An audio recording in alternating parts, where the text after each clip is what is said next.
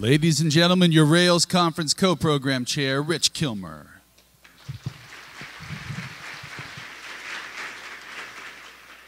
Good morning, everyone.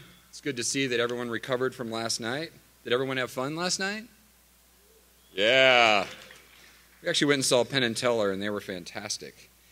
I want to start with a question. Chad started with a question yesterday, and the question I have is this. It's just a personal interest of mine. How many people, if you'd raise your hands, are here because you program Rails in startups? Hands up. Cool. All right. How many people are here because you consult around Rails? Awesome.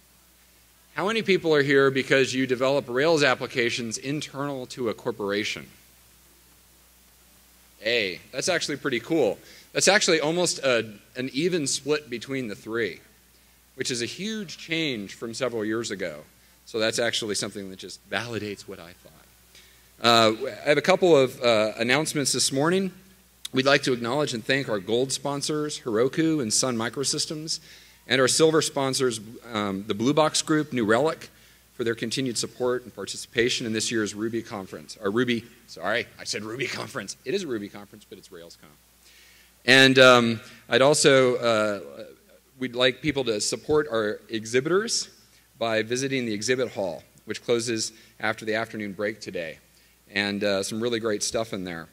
And actually, there's conference videos and photos that are available on the homepage of the RailsConf website. So you might be in them.